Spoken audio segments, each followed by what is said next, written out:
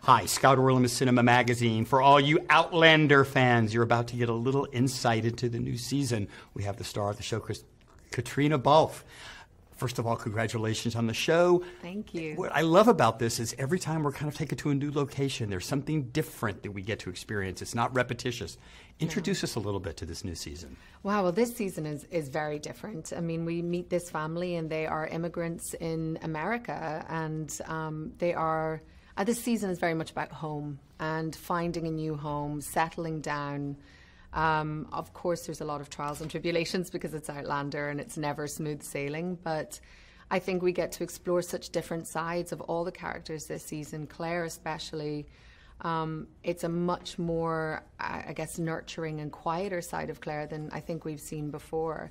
And for both Jamie and Claire, we get to see them as parents in a different way, maybe, which I think is really cool. But it's also, too, the history of the show and where it's kind of set. We're right before the Civil War. Yeah. So how much does that landscape lend to the storyline? It's huge. I mean, this is America sort of right before it forms into what we know as it today. You know, we're in the colonies. There are the battles with the regulators are starting. It's where a lot of people are settling. You know, so many Scottish people came over and became settlers in North Carolina and the Appalachian Mountains and the Smokies and around that area. And it's interesting because you see that obviously there were people here before, and the Native Americans are their neighbours, and we explore the kind of relationship between them. Obviously, we meet Anticosta, who has a plantation, and it's also the time of slavery. So there's a lot of stuff that we're touching on in this season that has ripple effects in what's going on today. And that was really interesting for us as non-Americans to explore that time in American history. It's really fascinating. Over the course of these myriad of seasons, you've also had the opportunity to kind of showcase different types of fashion. And now you're in North Carolina. It's not quite as elegant as it has been in other Well, we have some elegant moments in River Run, but definitely I actually loved where the costumes got to this season. You know, we have those moments where we're in Wilmington or at River Run, which are a little bit more the traditional kind of gowns that we've kind of done before.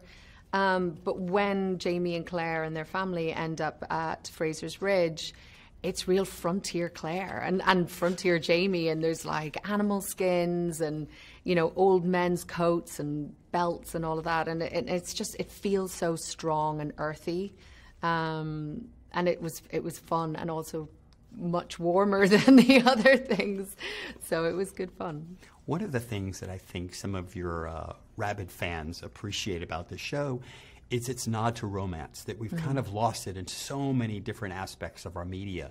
And yet this show, at the heart and soul of it, is about these two people, are they destined to be together, and what they have to go through. Yeah. Talk about how it's kind of evolved your own concept of romance. Oh, God. It's so funny because so many people, when you're doing press or you meet fans, and they're like, I wish my husband would say that. And you're like, well, all you need is Diana Gabaldon to write his dialogue and then you'd be fine. But no, I think it's quite a traditional, aspirational love story at the heart of this show. And, you know, I don't know because I haven't done many other shows, but it's such a nice thing to go to work and love be the primary theme, I suppose, of what you do. And whether or not it's a coincidence, love has come into my life, which is very nice. So I'm going to say thank you to Outlander for that. But yeah, it's just nice to be sort of promoting something positive and put something positive out there in the world, especially at the moment. Switching gears just for a little bit, while you're here in Los Angeles, you're also filming a new movie. Yeah. Sadly, you have to work with two young novice actors, Christian Bale and Matt Damon. It must be struggle. horrible for you. Talk a little bit about what excited you about that project, that you wanted to kind of expand and work on that. Well, first of all, a chance to work with James Mangold, who is amazing and has done some of the most incredible films before. Getting to work with Christian Bale and Matt Damon, you know, those two novice actors. That was also quite an exciting prospect. But this is also, it's a great sports movie, and I love sports films, and I was always more into Formula One rather than this kind of endurance racing.